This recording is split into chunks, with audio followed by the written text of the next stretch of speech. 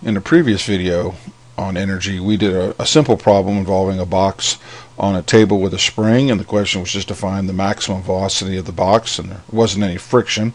It was actually a conservation of mechanical energy problem. This problem is a little different. This problem, there is friction between the box and the table, and the question this time is just how far will the box slide along the table until it stops.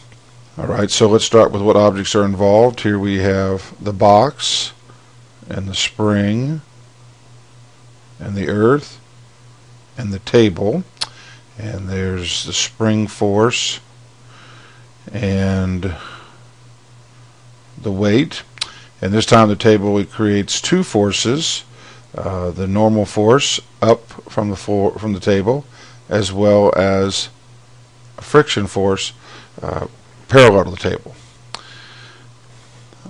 creating a free body diagram of a spring force, a friction force to the left, weight down, normal up, and the box is going that way. Alright, let's run through our 5 questions. What is the system? Again, as in the previous video, the system will be the box, the earth, and the spring, leaving the table to be part of the surroundings. And so there are two forces from the surroundings, a normal force and a friction force. Second question, will there be a speed change? Well, the box is moving, but at the beginning of the problem the box is not moving, and the end of the problem is asking how far will it travel after it stops. So no, there's no speed change between the beginning and the end of the problem, nor is there a height change.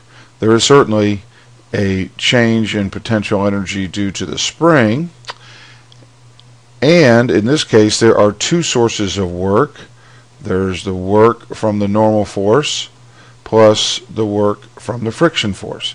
But based on our free body diagram, the work from the normal force is 0, but there will be a work from the friction force. So we have our equation is simply any change in the potential energy due to the spring will be equal to the work done by friction. And so we have 1/2 k delta x squared F minus 1/2 k delta x squared I is, now friction tries to slow things down, so we know that's negative work, and so that'll be force of friction times d.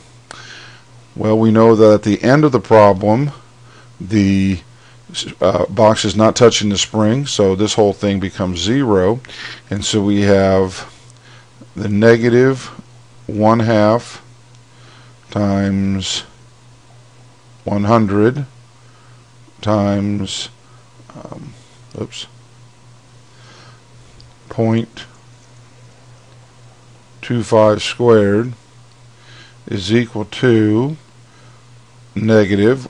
Now the force of friction, and we've seen this before, mu mg d, where mg is the normal force, and so this is our fun equation. We're comfortable with that. And so this side all works out to be minus 3.125 joules. So